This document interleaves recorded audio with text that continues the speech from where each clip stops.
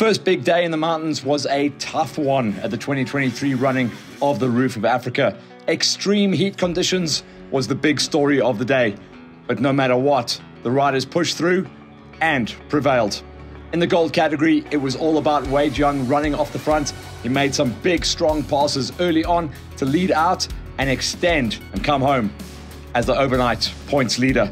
Second place was an even bigger story with Brett Swanepoel after he went out the gates and had mechanical issues, losing 20 minutes early on and then suffering two big crashes. Incredibly enough, he did arrive at Bushman's Pass in a number 2 position. That's the second Sherco on the cards.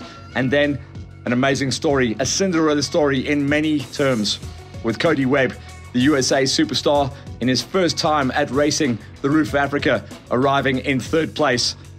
And this time around, we made history at Bushman's as the Sherco riders went 1, 2, and 3 for the first ever time at the running of the Roof of Africa. Tomorrow is going to be a different story completely. Everyone is going to get the big hurry up and do the chase down. Extreme Heat is going to be with us one more time. But as always, the Roof will deliver the goods.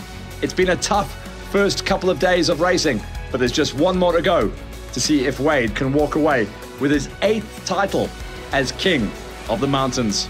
As always, Lesotho and the Roof of Africa are delivering some of the toughest and most challenging riding conditions to date.